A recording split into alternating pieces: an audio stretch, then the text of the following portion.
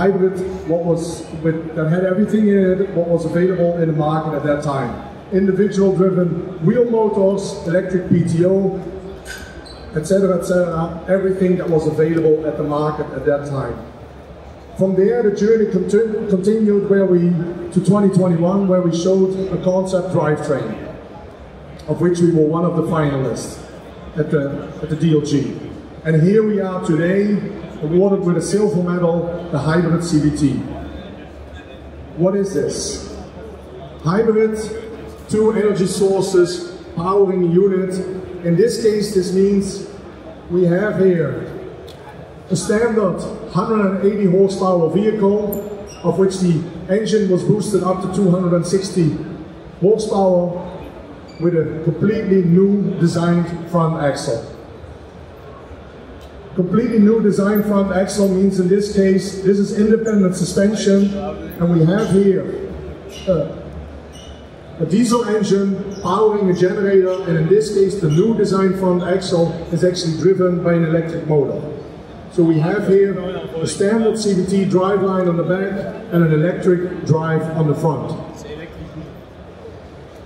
The combination of diesel and electrification, or combustion engine and electrification, opens up a whole world of possibilities. The biggest advantage of electrification is that we have full torque available at low RPM.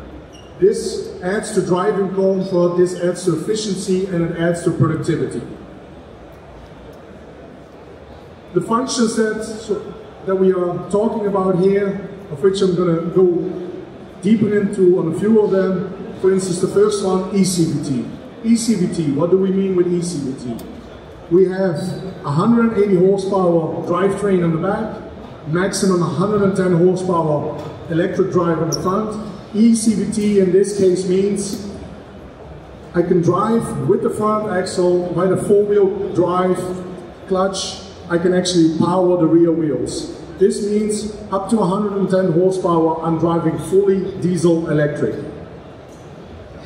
This brings efficiency, because we are also at that time bypassing the regular CVT. E-torque factoring, e-torque filling, two functions that I'm going to highlight now, are working a little bit together. E-torque factoring, what do we mean with e-torque factoring? Those of you that have driven a tractor and know how a tractor works, we have a front axle that is always on a standard tractor running a little bit faster. 2, 3, 4%, depending on how the tires are set up. This means faster driving front axle means slip, slip means power loss. You're not able to put the full power into the ground. In this case, here, because of the split drive, we can make the front and rear axle run more in sync. This means we can put the full 260 horsepower into the ground. We have more traction, up to 8% more traction. Because we have more traction, we can also drive faster. It also brings fuel efficiency. E-torque filling. E-torque filling, what do we mean there? We are driving with a cultivator, for instance, or a plow. Everybody knows it. The motor is always working. It's always changing in RPM.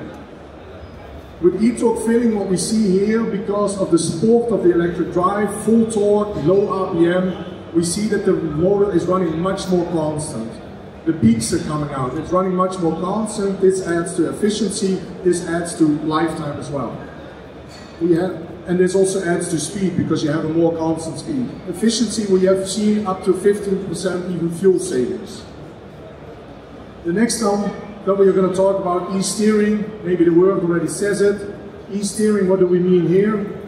We have here the front axle separately driven, as I already mentioned. I can also make it run faster.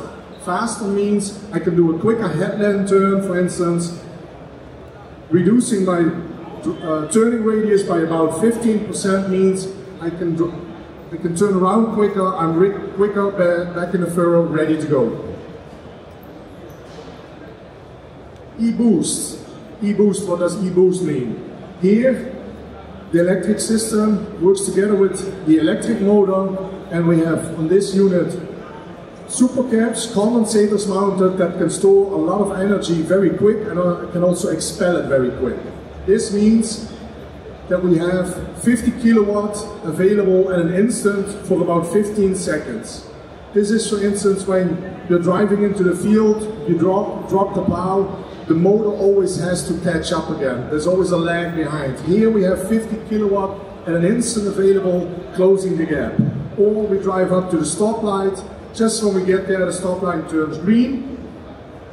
Here we also have 50 kilowatts right away available, electric drive to help us and speed up, and we are quicker on speed again.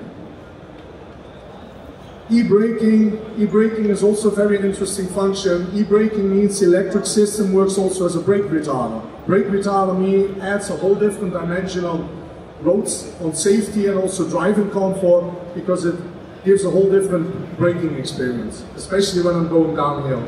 But in the brake retarder function, we are generating a lot of energy that we are storing then in these super cabs. This is just a short highlight of what we show here on the Hybrid CVT. If you have any more questions, please feel welcome to come to the front to talk to me or one of my colleagues. Otherwise, I would like to wish you a nice show.